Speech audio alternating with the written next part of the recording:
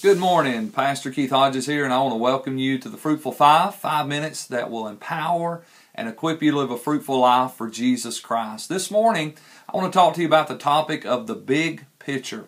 And I want to ask you today, do you have a big picture for your life? Is there a dream or a revelation of what God's purpose and plan is for your life? Because if you don't have a big picture, you're going to struggle consistently in finding the clarity and the direction that God has for your life. Now, let me just give you a couple scriptures. In Genesis chapter 37, verse 6, and Genesis 37, verse 9, we're reading the story of Joseph. And Joseph was a dreamer. And I love what the Bible says in verse 6 of Genesis 37. It says, "And so he said to them, Please hear the dream which I have dreamed." So Joseph had a dream.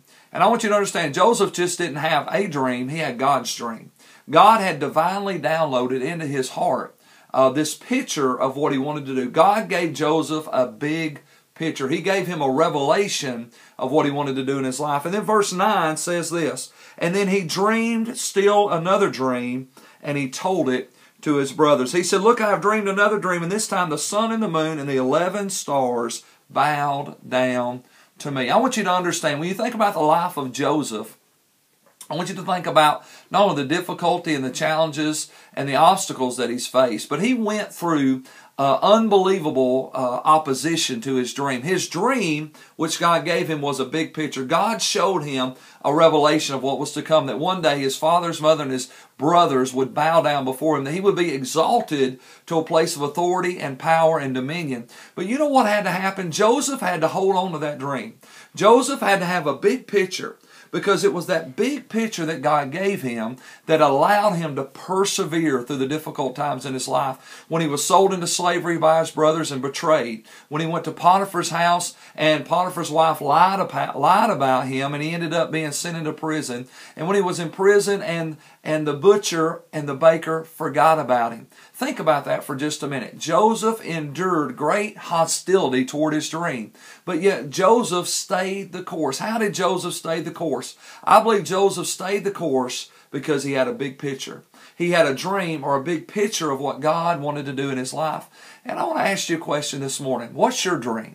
What's the big picture? What is it that you're striving for? What is it that you're working for? What is it that you're pursuing this morning? The Bible says in Proverbs 29, verse 18, that where there is no vision, the people perish. The New King James Version says they cast off restraint. The revelation this morning is simply this. If you don't have a big picture of what God's wanting to do in your life, of where you're wanting to go in your life, of the future that God has planned for you, then here's the problem. You're going to cast off restraint.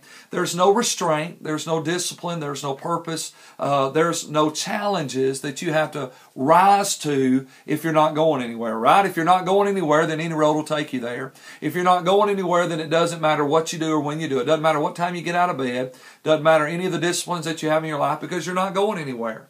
But how many of you understand, once you have a destination, once you get a big picture of your life, then all of a sudden that big picture creates some parameters in your life, and it begins to focus you.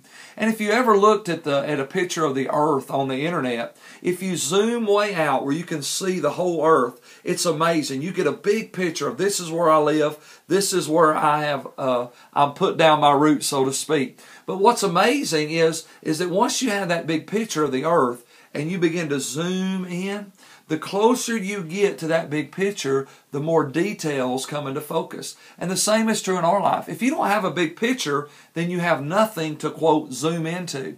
You have nothing to focus your attention on. And until you set your heart on that thing, the Bible says of Jesus that there came a point in his ministry when he set his face toward Jerusalem. Why? Because he knew the cross was his ultimate earthly destination. That's why he was born. He said, "I was born to die," and he knew that. And because of that big picture of the cross, but not only of the cross, but of the resurrection and his ascension, Jesus actually tells us that for the joy that was set before him, he endured the cross and its shame. How did he do that? He had a big picture. He knew what awaited him. He knew that on the other side of the cross was the resurrection. On the other side of the resurrection was his ascension to the right hand of God the Father, that where he would seat and be waited until his enemies became his footstool. Jesus had a big picture, and because of that big picture, he endured and he focused his attention on the prize that God had for him. Joseph had a big picture, and because Joseph had a big picture, he was able to endure controversy and difficulty, obstacles and problems and persecutions, and he was able to focus his life on the thing that honored God. And ultimately, Joseph and Jesus fulfilled the dream of God for their life. Why? Because they held on. I want to encourage you this morning. Ask God to give you a revelation. Begin to lift your eyes over the horizon and say, God, what are you calling me to? Where do you want me to go? What do you want me to be? And help me to get a big picture. Let me get a dream and a vision in my heart of what you want to do in my life. And then begin to allow that dream to zoom you in to the details that God wants to work in your life. God bless you today as you grab hold of God's big picture and as you zoom in to His purpose for you today. Have a great day in the Lord. Amen.